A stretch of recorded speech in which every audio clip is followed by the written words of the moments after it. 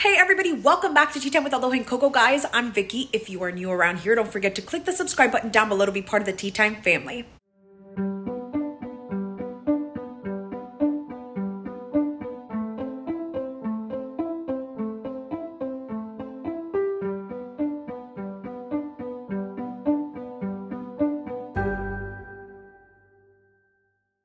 So guys, today we're going to be sharing with you what I do when I go on road trips. Now this could be a trip that we take to Disney. This could be a longer road trip, but I do get a lot of questions when I've done trips in the past with the girls where people have asked me, how do you keep them entertained? They're always hungry. They're always asking for snacks. What do you do when you're on a road trip?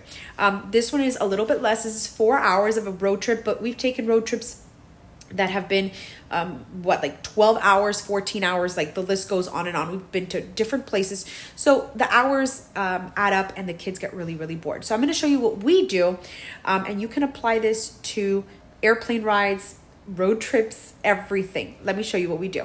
Okay, so the first thing I like to do, I love to get containers like this. This was actually a find at Target, $5, and then they have little spacers. These are the spacers. They have some that go horizontally and some that go vertically so that you can create the little boxes and remove the ones you don't. So one thing we do whenever we go on a trip to Disney is we always take the girls to either McDonald's or Chick-fil-A. We always do something like that. That's like their treat. I don't like to get the McDonald's on a regular basis or anything like that. My preference and my husband's preference. But when we do go on road trips, it's kind of like that little tradition where we'll go get a little junk food and make it extra exciting. So I went ahead and I bought these containers. They were each $5 at Target. I went ahead and I washed it thoroughly, washed every single one of the separators, and I did little cupcake, like little cups for the cupcakes. I bought these at Target as well.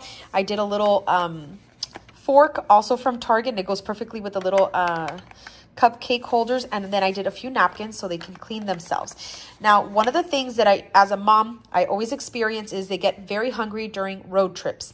So I like to prepare this. What we're going to do is I'm going to go ahead and put some chicken nuggets here, probably from Chick-fil-A. I'll go ahead and I'll separate another one here, and I'll put the fries there. And then I'm going to fill the extra spaces with little snacks. So I have these little cheese balls. It's a good size, a good portion for little tummies. So I'm going to go ahead and add that. Then I'm going to do some pretzels. I'm going to cut up some cheese and put it on another one. So it's almost like a little charcuterie board. And then I'm going to add something sweet, a little sweet trail mix that I bought from Target. So I'm going to go ahead and fill this up. And then we have part one of our car ride done or checked off. And then I'll show you other things that we do to make the trip a little bit extra magical. Okay guys, so I went ahead and I added a little mozzarella pearls, some cheese puffs, some pretzels, and a little trail mix that is sweet. Now I'm going to put the fries in this section. Once we get to the drive-through, I'll go ahead and add the little chicken tenders, and I left an empty space so they could put the ketchup. Now you don't have to line it with cupcake like the little cups. I do it so when they're done eating, I can take this section out, toss it out, wipe it down, and then ultimately I can keep filling it. So we go to a little like rest stop, I can buy another little snack and kind of put it in their box, and then they eat in here. And then the best part about it is when they're done, they go here, they seal it, and that's it. I can hold on to it in the front. I can put it in their chair, so when I pick them up from school, they have it readily available. But this is one of my favorite hacks for travel snack boxes. So now I'm going to move on over to another snack box. This one, the reason I didn't add it here is because I thought it was really cool. Since I want to take them to Disney, I wanted to create my own little popcorn bucket. Popcorn buckets in Disney are extremely expensive. So I stopped by the Dollar Tree and I spotted this one. I have to dry it because I just washed it, but it is a little pumpkin. I'm going to go ahead and make some popcorn, fill the popcorn bucket up. And if you have a Cricut at home, I don't have time right now, but I wanted to do the little Mickey eyes and the little Mickey mouth. And then I was going to do out of like styrofoam, the little, like the foam paper. I was going to make the two ears and give it a really cute Disney touch, but don't have time for that. So just going to go ahead and dry these up, make some popcorn, fill it up.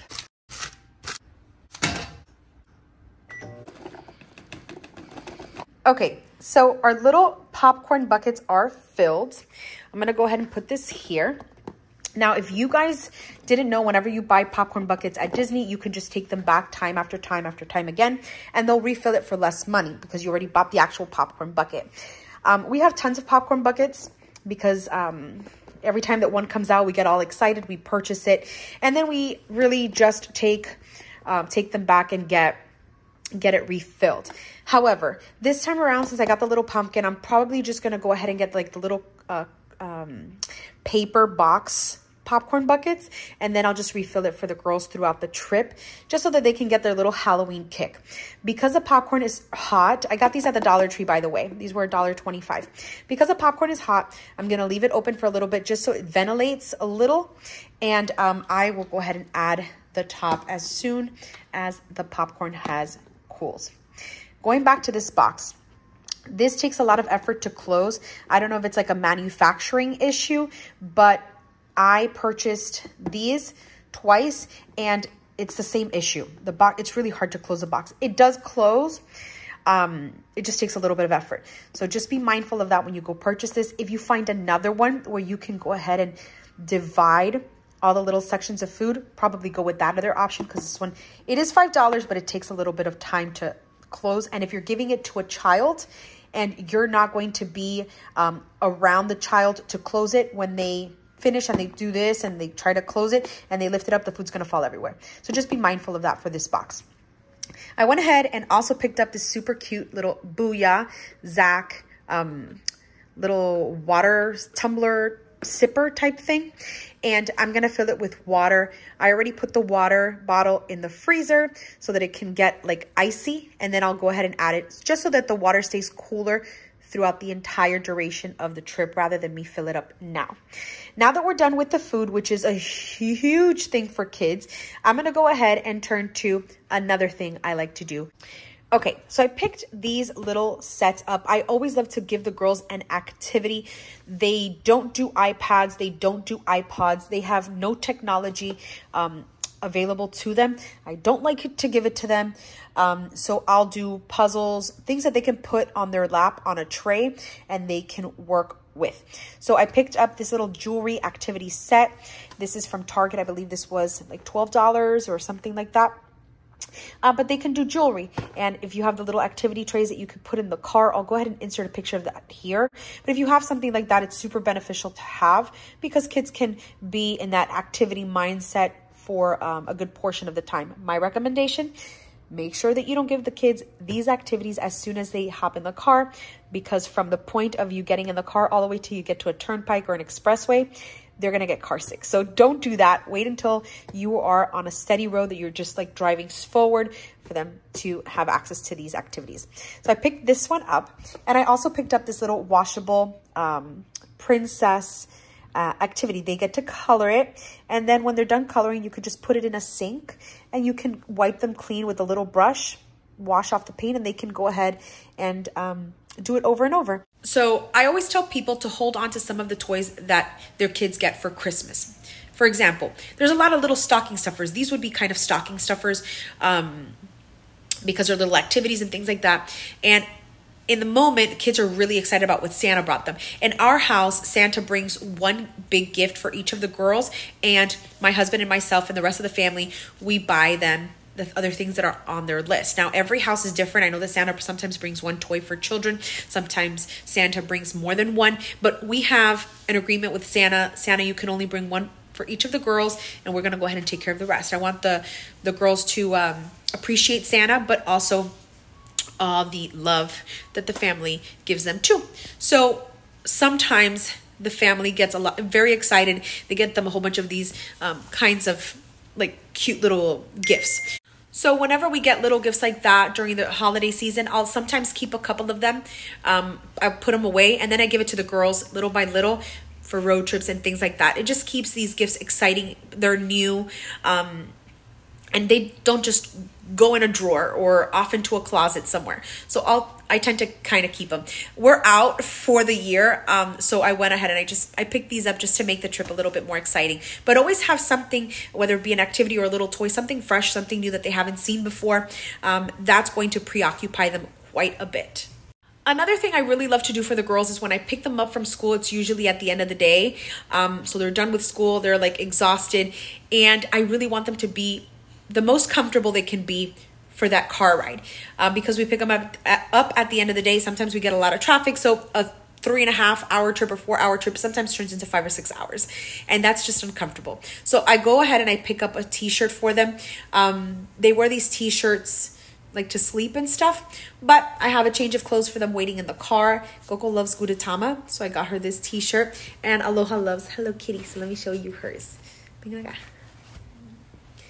And then this is Aloha's. Now I will change them in the car. They'll have shorts, they'll have their Crocs ready, and I'll have a like a plastic bag. I have them put all of their uniforms and their socks and everything in that bag. I seal it closed, throw it to the back of the car, and then I wash it when I get to my location. So there you have it, guys. This is pretty much the food section. So we have our popcorn bucket, we have our snack and our lunch driving box. We have our little water bottles. And I like to do it all themed based off of, you know, whatever time of the year it is. So Christmas we'll have another, but now that it's Halloween time, I love to theme it that way. They have their 2 activities for the car ride. They have a change of clothes. So if you really add it up, they usually take about, I don't know, maybe 45 minutes per activity. So you're looking at 45 minutes. They usually take about an hour to eat and kind of listen to music and relax. So I think that by the time that they're done with this, we're at our destination. So yeah, guys, that is my how I like to travel video. I hope that you found some of these things useful, especially when you're traveling with kids. Even if it's not a long drive, even if we're going to be in the car because we have to go, you know, run some errands, I always carry some of those things with me just because it makes the girls' trips a lot easier. Like I said, I don't do iPods, I don't do iPads, I don't have a TV in the car, I don't have any of that stuff. So I try my best to give the girls as much as I can to continue to stimulate their brains and keep them excited. I also carry books, but that's a different story. Thank you guys so much for following along. Don't forget to click like, comment, share, and subscribe. Follow me on Instagram at Tea Time with Aloha and Coco, and I'll see you guys in our next video. And as I always say, Senia, stay magical. Stay magical.